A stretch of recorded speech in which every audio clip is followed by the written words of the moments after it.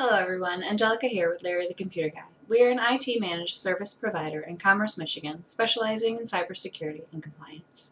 For malware news, security experts spotted a phishing campaign wherein the scammers were camouflaged as the organization's HR representatives, sending out back-to-work memos. These phishing attacks can do great damage and can be so simple, and they also could be easily prevented. These kinds of phishing attacks can be easily avoided, but you have to know the signs to look for. Contact us and ask about our webinars to be set up for your company so that we can show you how to spot these attacks. Hope you stay safe out there. Have a great week.